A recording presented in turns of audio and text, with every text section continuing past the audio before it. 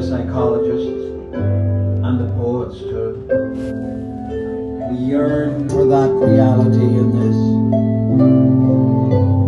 But wide awake, clear-eyed with cowardice, the flaming seraphim we find untrue. It is not sleep itself, but dreams we miss. Listening heartbroken to the dawn chorus, clutching the certainty that once we flew. We yearn for that reality in this.